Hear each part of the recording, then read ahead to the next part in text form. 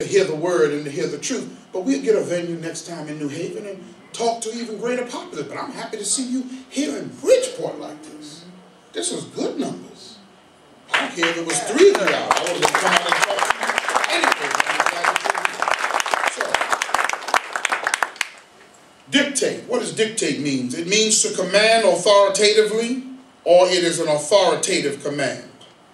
The word the or the is the definite article. Right. It means precise, clearly defined. It means something certain. And an agenda is a list of things that must be done. So when we say that time dictates the agenda, we are saying that this is a period of work and proper moment for an authoritative order or command that is the definite article of a list of things to be done to be given to the people. And I'm going to go straight to the point. I'm advancing as a representative of the Honorable Minister Louis Farrakhan that he is the man to give that authoritative command for us to get up and do something for ourselves. From this year's or last year's Day of Atonement message in Philadelphia, Pennsylvania, the Honorable Minister Louis Farrakhan started to talk about urban agriculture. He talked about manufacturing coming back to America. This is a port city, but does not have the kind of ships coming in and going out like it used to, because manufacturing have left the shores of America and they're on everyone else's shores. But manufacturing was the bedrock of this nation. And as soon as the Honorable Minister Louis Farrakhan talks about manufacturing, then you hear from President Obama and from his administration that he will give out incentives to companies that do more manufacturing here than they do elsewhere. Now think about that. I'm letting you know that they're listening to Minister Farrakhan. This is not coming out by abstract. They're listening and paying attention. You ain't going to tell me my bow tie was off the shirt? You're just going to let me just look like that? Come on. All right. I just happen to feel it. I don't know what's up with these bow ties. I love them, but man, we got to get some new clips. See, manufacturing, we got to get some new clips.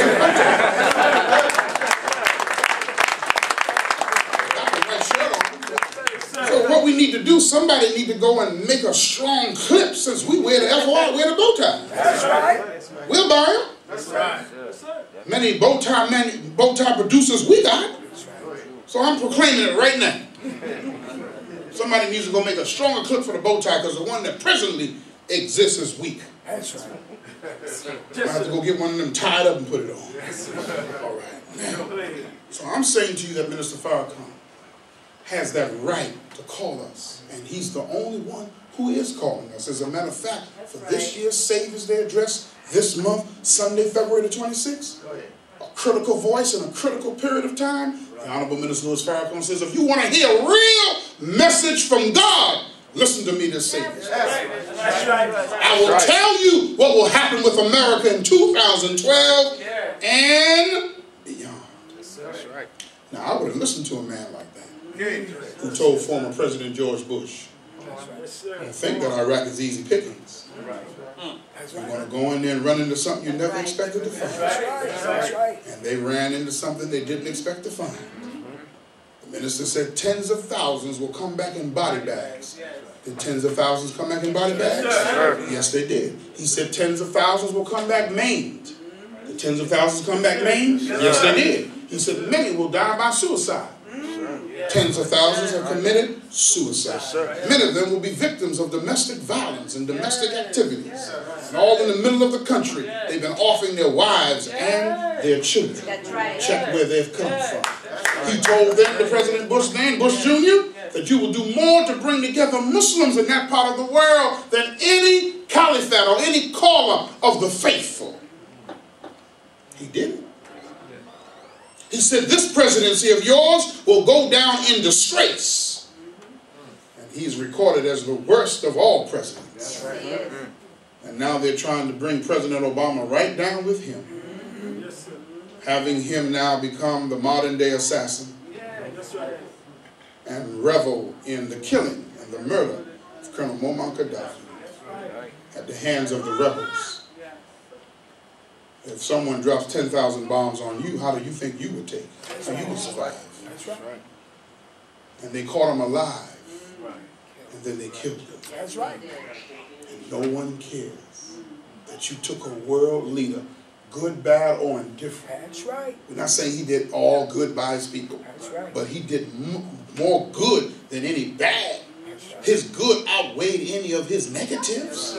He built the country up. He brought water out of the desert in Benghazi. He put everyone in a home before he even put himself and his family in a home. So it's one thing after he's gone to show where he lived, but when did he move in? He nationalized the oil, and every Libyan got something from the oil. Find out what's going on and check out what's going on in Libya now. You don't like Minister Farrakhan's politics. You need to get with his politics rather than the world politics that's going on now. That's right. That's right. So we're not here to talk about Libya, but we're talking about injustice.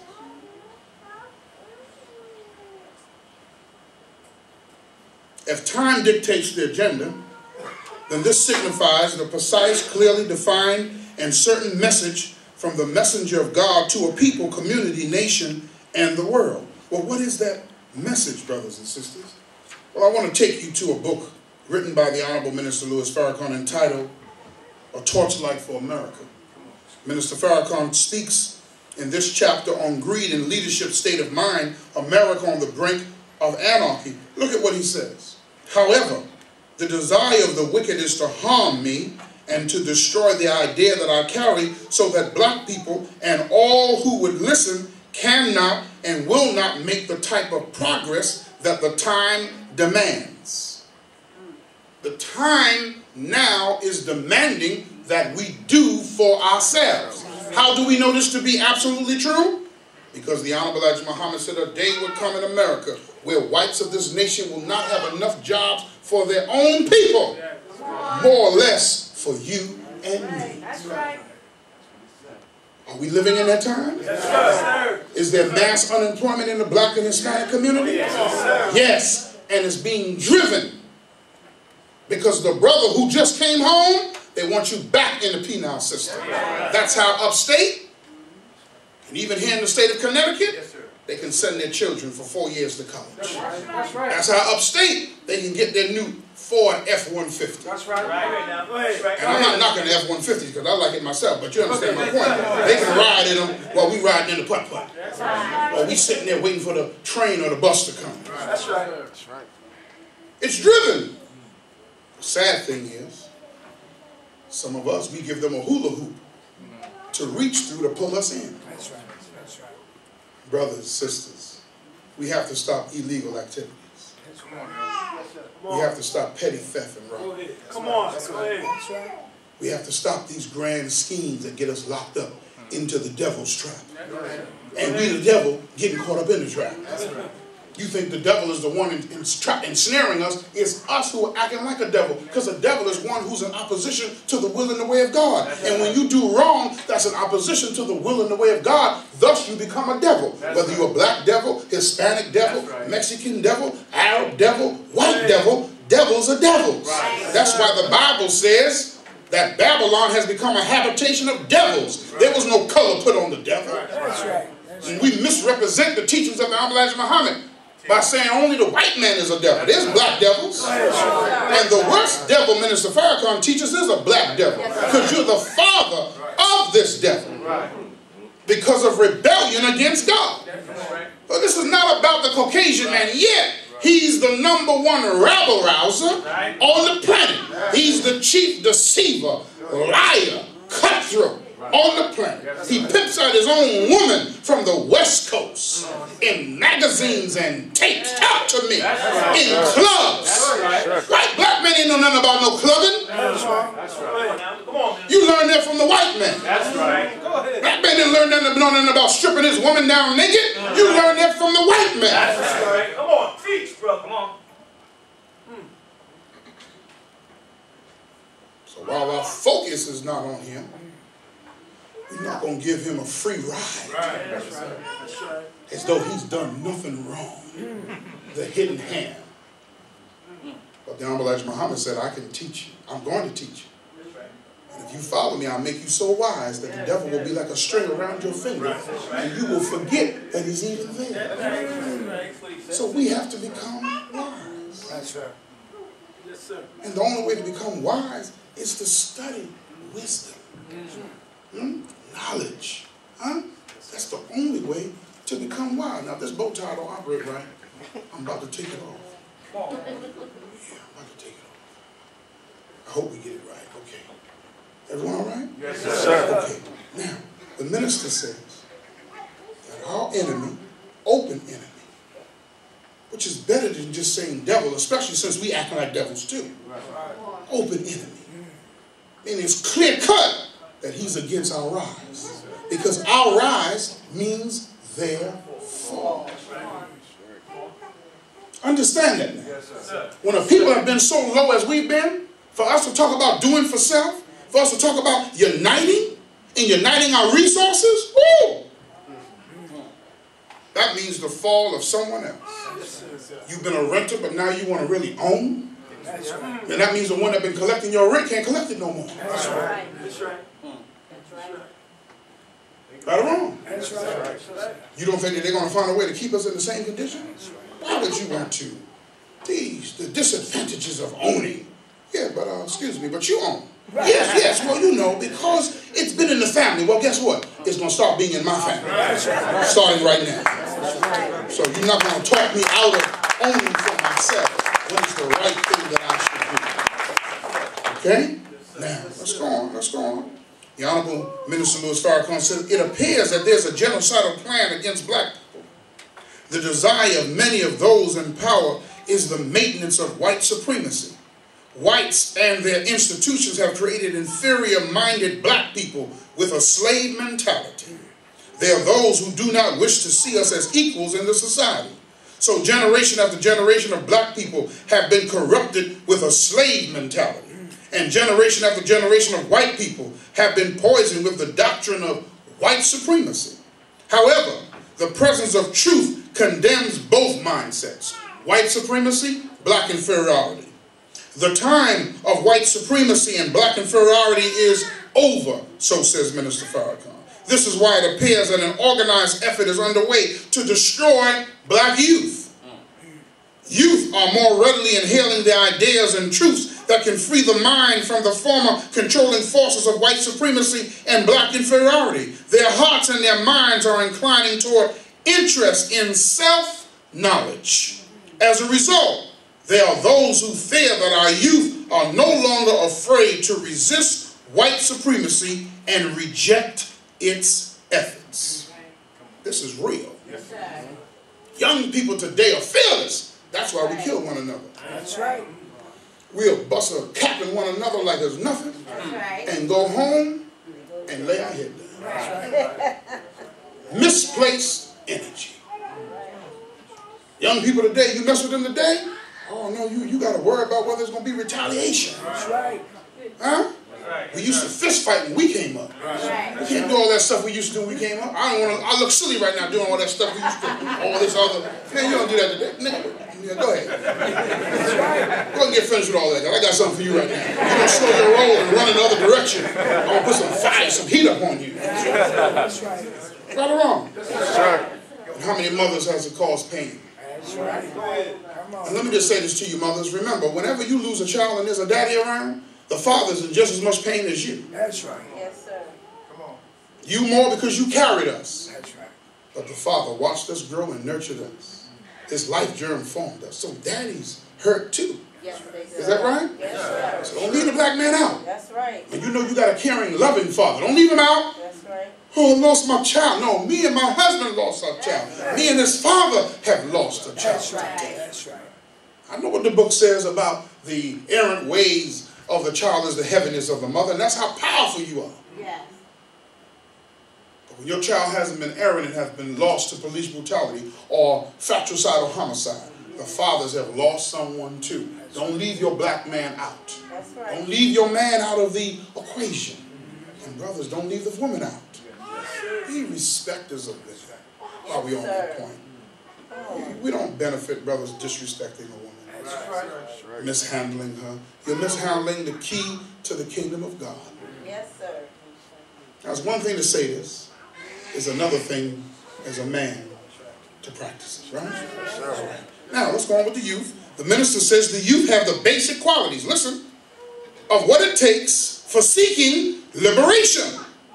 So if we are middle-aged brothers and sisters, we have to now develop a youthful mind to have the qualities for liberation. Many of us don't want to go free, who were members of the civil rights era and before, because our minds is of the old thinking. That's right.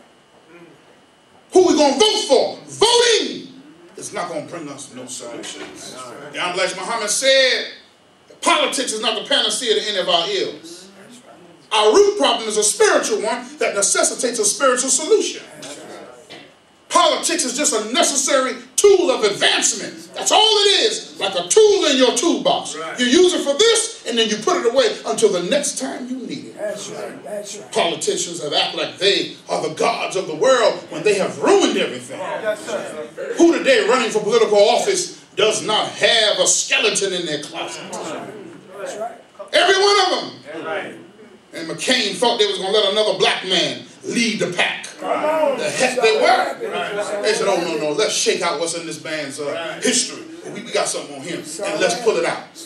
Why didn't they pull it out in the very beginning? Why that woman didn't feel like a consciousness when she knew he was running? He was already out there. First debate, second debate, third debate. Now you decide to come out? Now you decide he's not worthy? Then there's others behind that one? Oh no, America wasn't letting another. They let the first black man in. Thought Bill Clinton was your first black president. You lied to yourself. Now you get a real black president. We ain't not letting another one of the Negroes get up in here today. So get him out of the race.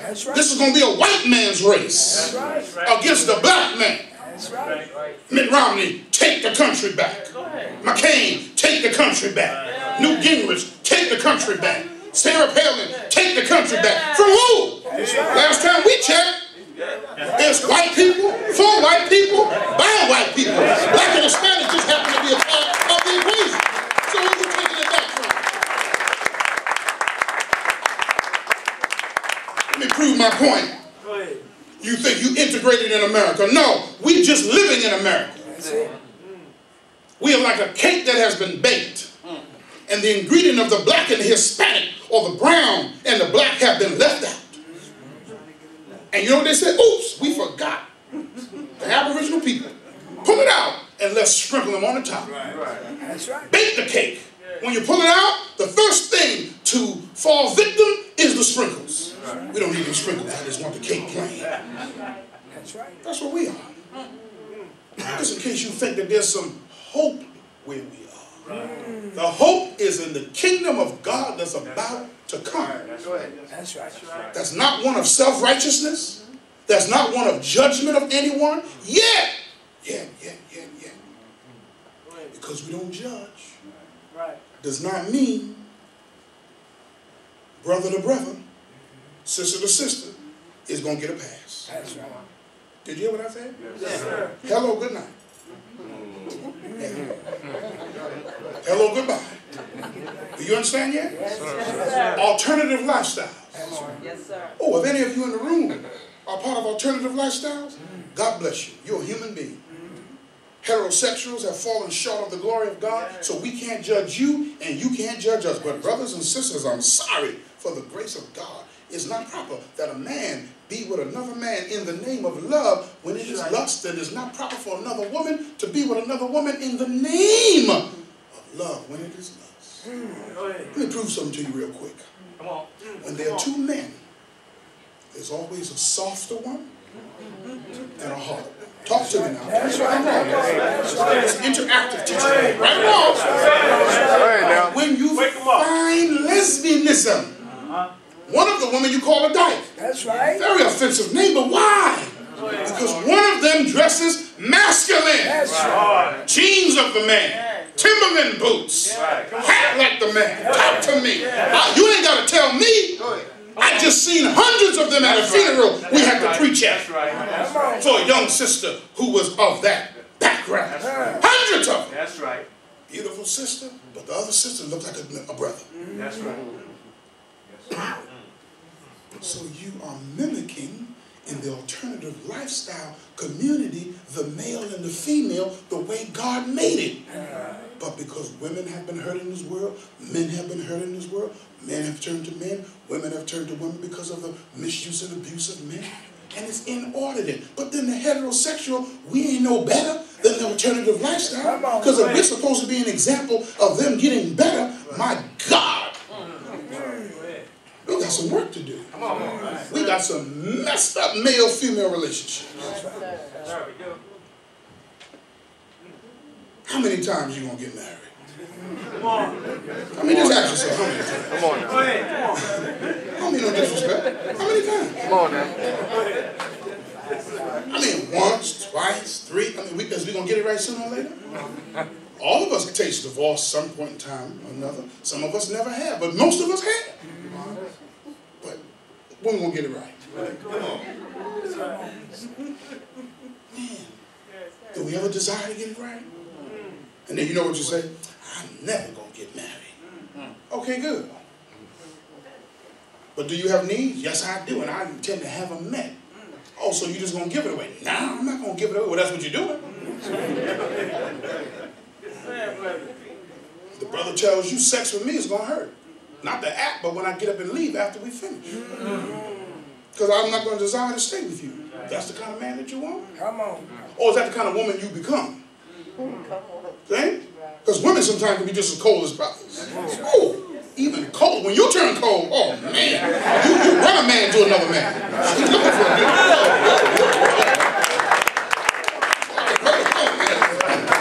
Love y'all, but y'all can show enough hurt brother. Only a helper of the Honorable Muhammad's teachings under Minister Farrakhan's God is going to talk to you like this. This is realism. This is Resurrection 101. So what we're saying here is, in the time we live in, we need strong families. We're appealing to those who are married. Who are married right now. I ain't worried about what you did in the past. How many marriages you had. You're married right now. Let's work to make it work. You know who you married. Stay in love with them. Stop complaining. All of a sudden, you don't know this person. You know them. Now, if you've just changed, brother, then like we need to separate from our open enemy, there needs to be separation in marriage. If you've changed, sister, you're no longer going in the same direction, then you need to separate. But many of us are doing it, and we're going in the same direction. We're on the same train. We're in the same car.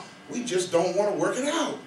Because it's easier to break apart than stay together. That's right. Now, granted, some of us need, when you need to just leave. Sisters, you know, I told you for years when I had the radio program, run when the dude is not right. Are you in? Run. Leave him. That's right. Especially if you're trying to be a dentist in your mouth. Bust him up first, but then leave him after you bust him up. And let him know that you can't just hand him any kind of way. Oh, yeah, you got to bust up a man. Don't let no man think that he can put his hands on you. Bust him up. That's right. Make him know it's a price touching the woman of God. That's right. Huh? I was playing around one day with my wife. I was just playing around with her. You know how you do when you was growing up and you mushed the sister? You know, you just playing with her. And man, before the Matrix came out, she did one of them loops. She ever do that again, bro? I said, you don't worry about that one. I sleep too hard. I do wake up easily, but I still sleep too hard. I like my sleep up in here. She said, yeah, that's right. You have to sleep like this. That's right. We got to work. If we're going to understand how time dictates the agenda, one thing on the agenda of God is we got to get and return to strong, functional family. Yes. That's right. That's right. If you're presently going through divorce, or you've been through one, make it as amicable as you can.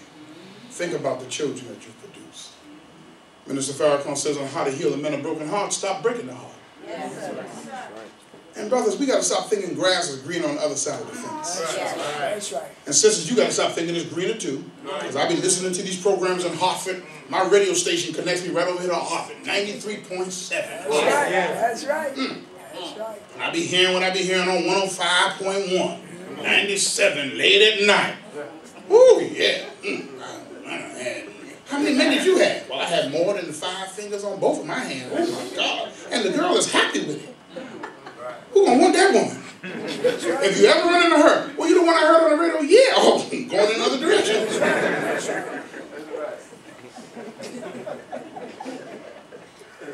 You can't build family like that. Come on. Brothers, you can't build family and you produce a baby and you ask a sister, well, whose is it? That's right. When you know the only one she's been with is with you.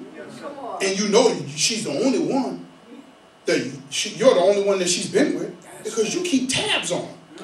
You got a cell phone, you got her pager, you got a satellite system tracking her.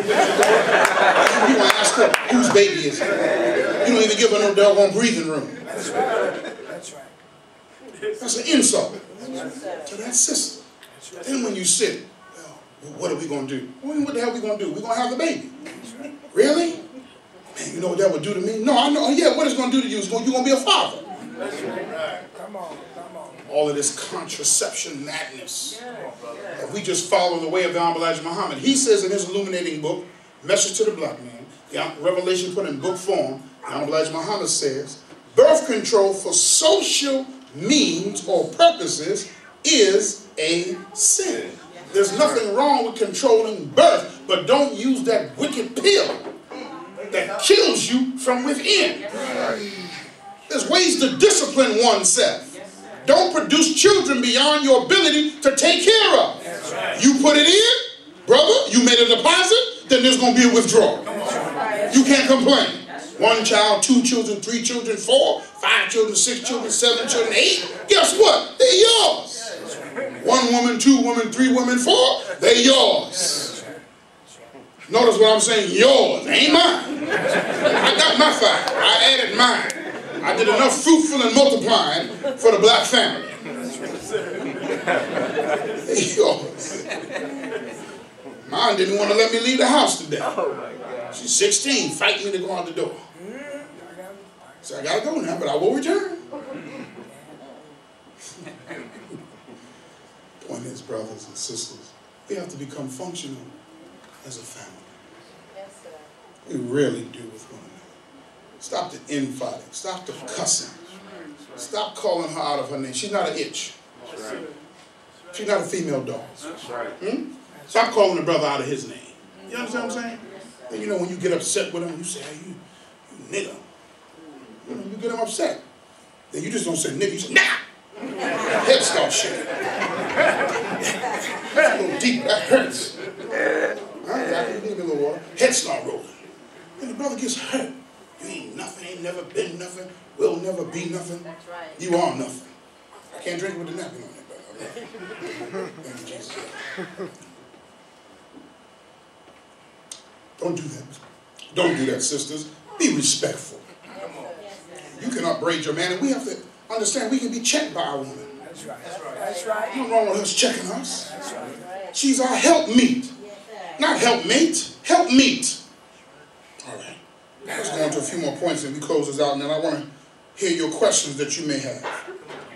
What is the agenda of Allah God? One on the agenda is that the last shall become first. So there's no hopelessness, there's no helplessness for us. I don't care what condition we're in. I don't care how much